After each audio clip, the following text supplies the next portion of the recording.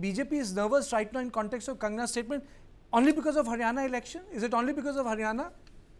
Obviously, I think BJP should have a crash course for Kangana and other newbies of BJP on what not to speak, when not to speak in politics. I think that is something which is missing. What is happening is Abhinetas are becoming Netas and Netas are becoming Abhineta. And in this whole context, the real politics and the real agenda of the country is being left behind. And what was the statement without any reason? And there are still supporters when the Prime Minister, the prime member of the BJP, has said that farm laws are no more a reality. Even then, they want to keep sure about the stuff that farm laws are to be alive, and the same kind of farm laws.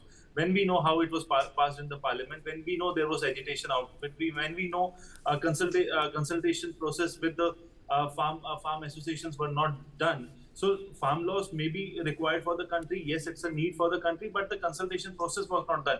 But that's such kind of nature of newbies like Kangana coming out and saying that we should bring it back and farmers should come out and bring it back, and there are supporters to this kind of politics, is something which is not very positive for Indian democracy and not at all positive for the BJP, because BJP is in an alliance. BJP has to form that alliance dharma. BJP has to go with everyone right now. Apart from the Haryana election, there are multiple things which is not in favor for BJP in 2024, which some of the politicians in BJP does not believe, or they don't want to believe the reality. So they are still very much away from the present context of the Indian politics. So that is something which is missing. So this, if you look into the Kangana's foray into politics, and before that, her ideology and her thought process has been consistent. She was consistent with the farm laws on her stand, and she's still consistent with it, while the party has moved away from it.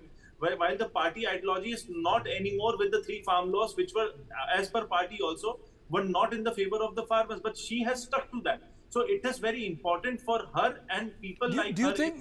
What do you think about Rahul Gandhi's statement that, BJP is getting the idea tested? I think that is too large a statement, but I would not give it completely against Rahul Gandhi. I would not say that it's against what he's saying, but there is something that BJP keeps the controversy alive. Had it been the case, a strong political party with such a strong leader, which India has never seen, as per the BJP's foray, as per the BJP's contribution in the country, they say that Prime Minister Narendra Modi is the biggest leader of the country. I don't feel when you have the largest, strongest, biggest leader of the country, there could be any statement off the record.